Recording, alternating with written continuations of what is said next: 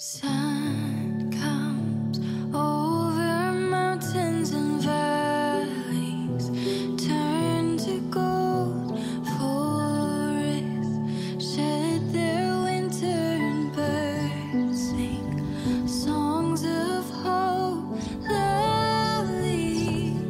When you're right here beside me, love restoring, oh you make spring awaken my soul. I can hear the earth sing out, rhythm of our hearts beat loud, part of something so wild, untamable, magic in the atmosphere, ringing out strong and clear, playing on, it's so wonderful, wonderful. Holding on so tightly now,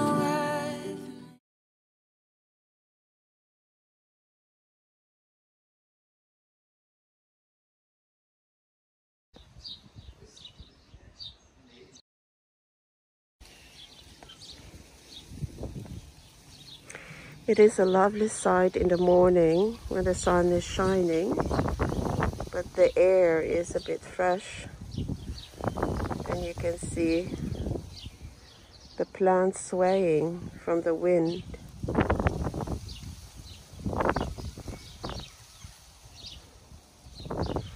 And you can see colors there.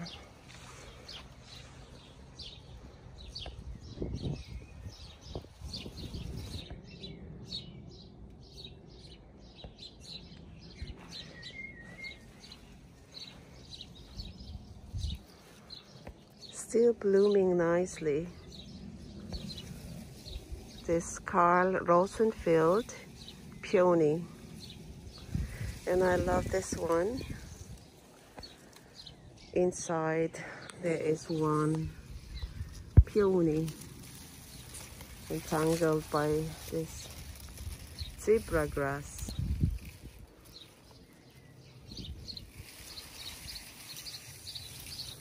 Zebra grass is growing strong now.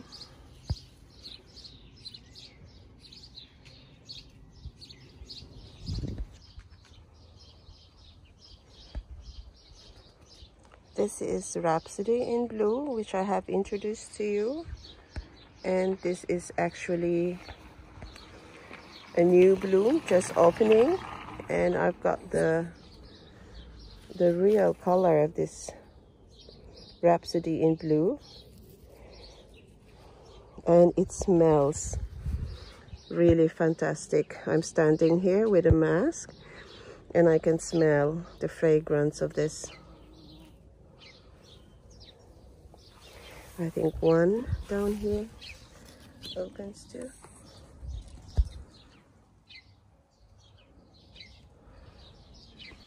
The fragrance of this flower, Rhapsody in Red, is incredible. You know what it smells like? It smells like a fresh orange. That's how I can describe this. Wow, it's a powerful fragrance of this Rhapsody in Blue.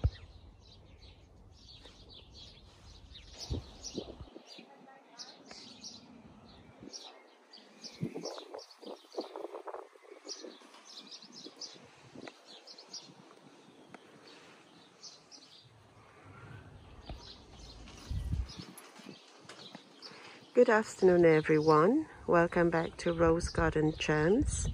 I'm Gemma. Today is cloudy and we have 19 degrees.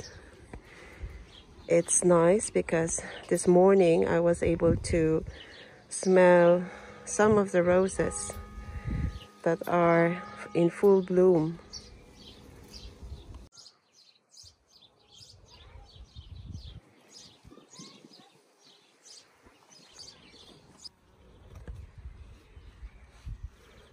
My garden is situated in Lower Franconia, here in Germany. And as the season is slowly changing from spring to summer, and the increasing temperature, the face of the garden changes too. So at this corner, you know already the two roses here, this Rhapsody in blue, and for your eyes only, there are some more roses there. They're still forming buds. And here at this corner, I've got actually about 5 roses here. And this was so beautiful in spring. This was all covered with forget-me-nots. And then as you can see, as the temperature rises, the roses and all these perennials are also growing. And this is Centranthus, Ruber albus. This is actually perennial, and it's coming out every year strongly. The growth is so fantastic, but you have to control it. So in this area now is the time that I'm going to get all the faded forget-me-nots. They were beautiful early spring, and now they are actually producing seeds, and I have to remove that. This will come out again next year, but now it's time to clean up this area and cut the deadhead, the lilac. I had to do a deadheading from the lilac, and then clean the area here that my roses can breathe. This kind of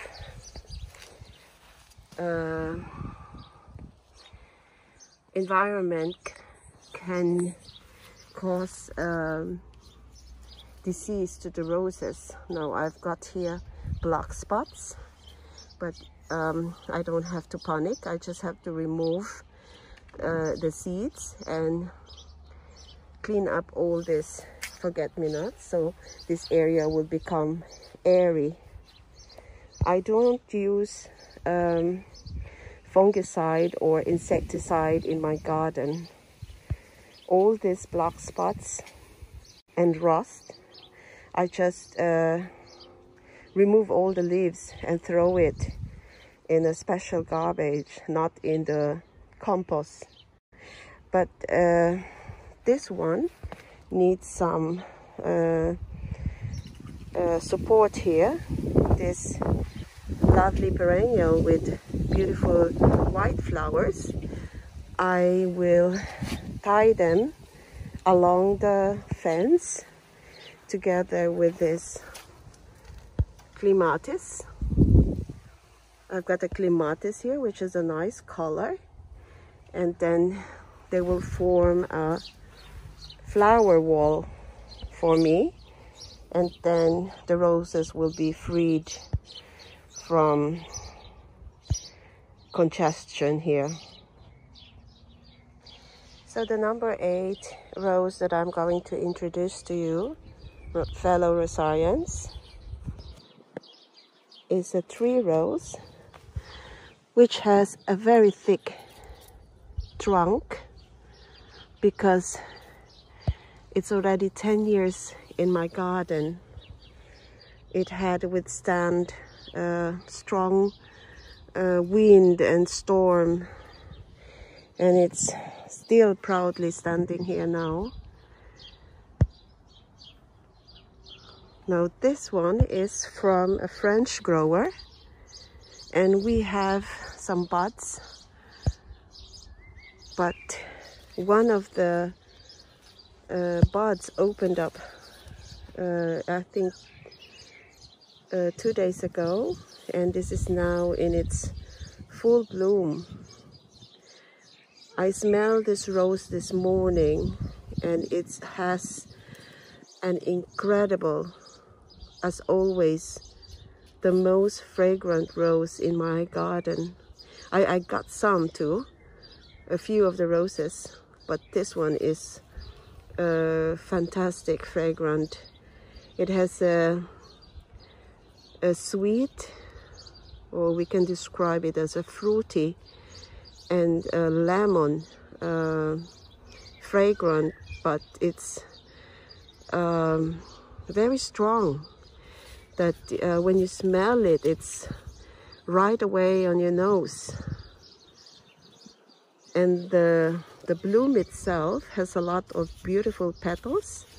The color is dark pink, and the bloom itself is so big. This is a hybrid tea rose, and the name of this rose was given in honor of a French singer called Renaud. And it has another name in Germany. It's called Elbflorenz. Now this was given in honor of a German city which is situated near the river Elbe. So this is called Elbflorenz. So this rose was introduced in the market 2006, and then 2007 it got its ADR certificate. Now ADR certificate means Allgemein Deutsche Rosenneuheitenprüfung. In English, you can translate it as General German Rose Novelties Trials. Now I will discuss more about ADR in the future.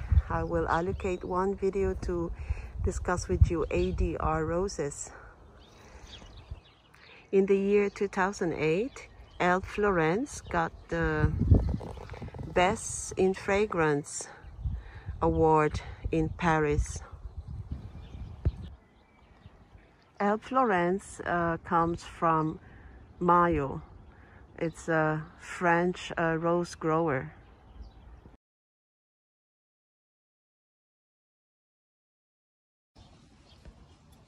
The number 9 rose that I'm going to share with you guys is quite well known internationally or even globally.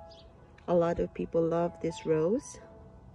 It's also coming from Mayo, from a French rose grower. This was created by Marie-Louise Mayo in the year 1985.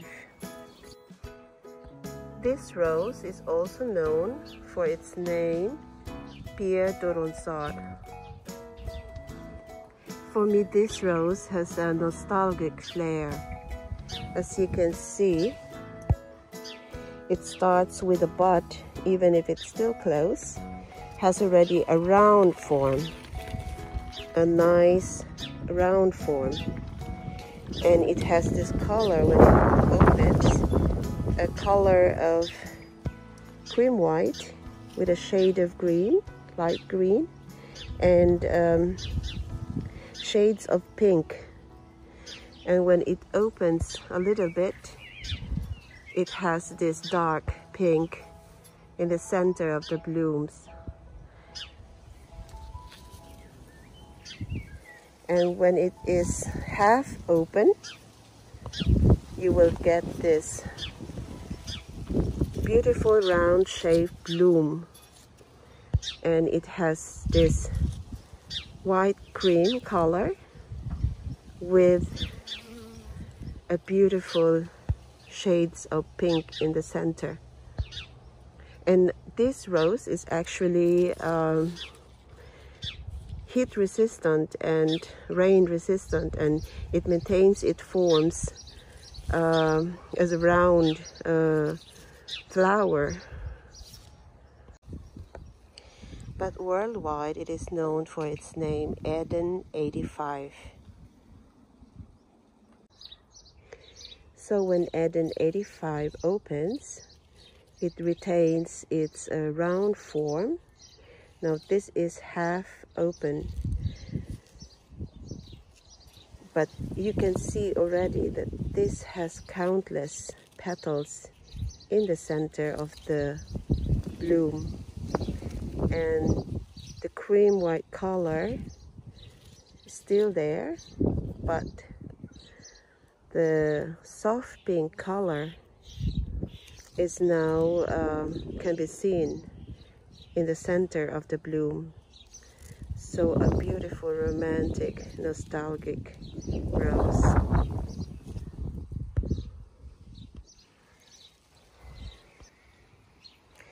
I got this rose 9 years ago. I have 3 of them in my garden. 2 with the shrub rose, which I'm trying to grow as climber. But this rose was hit by severe frost. I think that was 2 years ago when we had -26 in Germany, and in my area was -19. And I think it was the longest frozen winter that I have experienced. It was about 10 days with -19 day and night. So this was hit by a freezing winter last 2 years ago. But what I did the next year, spring, I cut it really low down at the base, and it did healed and is now growing nicely. So I've got 2 shrub rose and 1 mini climber, which I'm going to introduce to you in my next video.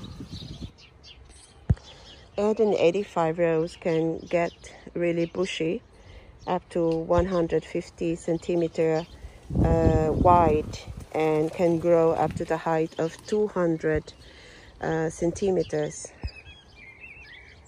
But the rose is placed in not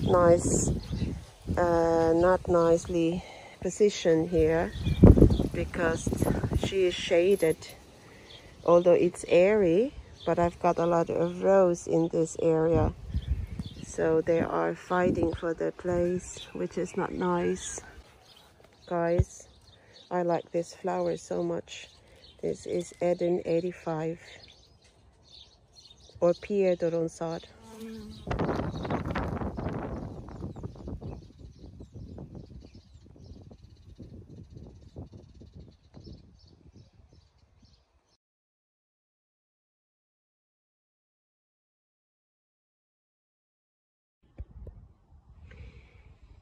And with the lovely growth of my lavender, I'll say my goodbye to you, and take care everyone.